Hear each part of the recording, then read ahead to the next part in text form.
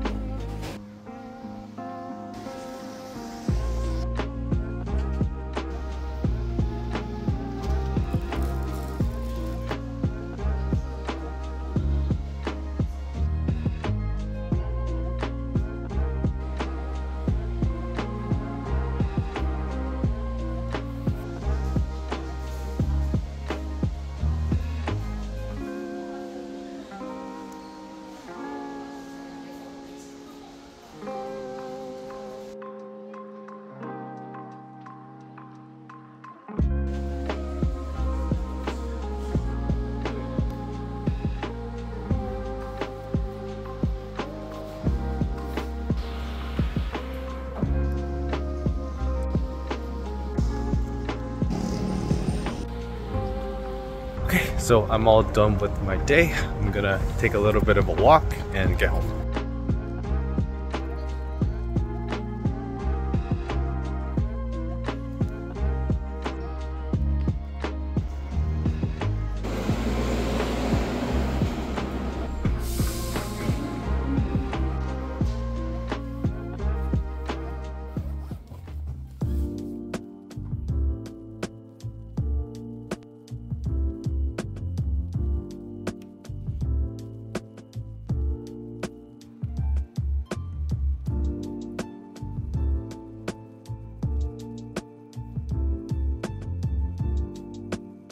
Okay, so that's going to do it for this real day in the life with the Galaxy Book4 Edge. I used this laptop pretty much non-stop for almost 6 hours of actual screen on time, and we were left with about 20%. Pretty good considering that I basically used it almost as much as a full workday, and I still probably had 1 to 2 hours left in the tank. But to be honest, these results didn't totally blow me away. Several Intel or AMD productivity laptops can also deliver this level of battery life with this general mixed use case. I think there's definitely some power inefficiencies with my mixed usage of native ARM and emulated x86 apps. I'm sure you can achieve much better results with ARM only apps, but that's just not how regular people will use these laptops, so this is a very realistic result in my opinion. But I will say that the standby time is awesome. After almost 15 hours of not using it, it only dropped about 3 to 4%. Still, it's only my first 2 weeks with this laptop, so I'm going to keep testing and show you guys the final battery results in my full review. Still more videos coming up about this laptop, so make sure to subscribe to the channel and let me know in the comments what else you want to know about it. Thank you so much for watching, and I'll see you guys on the next video.